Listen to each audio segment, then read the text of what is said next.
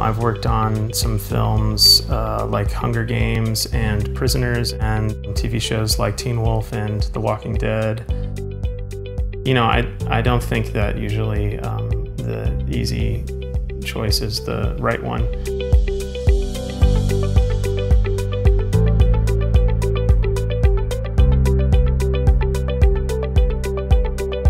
I'm Justin O'Neill Miller. I'm a set designer and art director for feature films and television.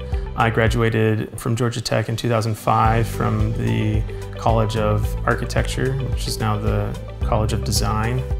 I was looking for something that was creative, but also something technical. The stuff that I learned at the School of Architecture, now the School of Design, directly led to my work in the field of architecture, and then that directly led to my work in the field of film. A lot of the same skills that you use at an architecture firm, you use on a film on the design end. There are probably very few roads that would have led me here without my experience at Tech. It certainly facilitated like my path to where I am right now.